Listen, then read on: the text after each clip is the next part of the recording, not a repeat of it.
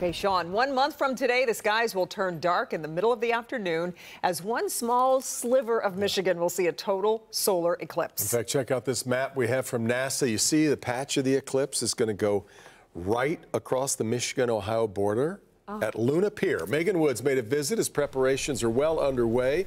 We'll have to hope the weather isn't like what we're seeing today, of course, Megan.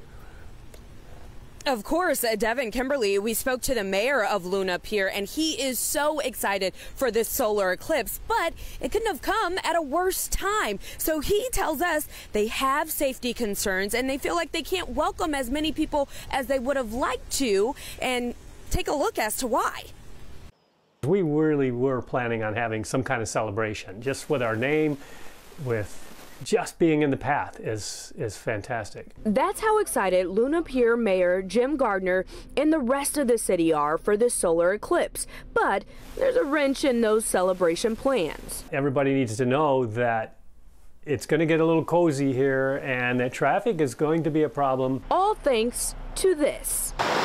Construction on this I-75 overpass right outside the city. It's going to be twice as wide as the other one. The other one was just 2 lanes, no room for pedestrians or bicycles. This one's going to have a bicycle and pedestrian lane separated from traffic.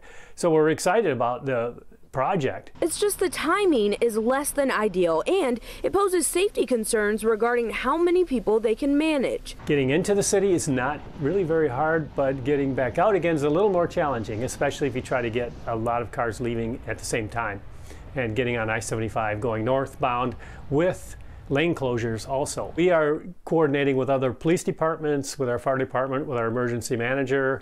Our police chief is really taking the lead on that and contacting other agencies to stand by, because we don't know how many we're going to get.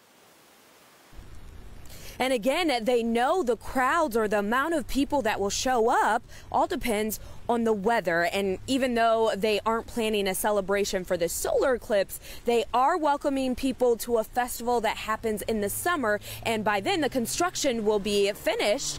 And they're expecting that construction to be done by July. Reporting live, I'm Megan Woods, Local 4. Really cool. All right, Megan.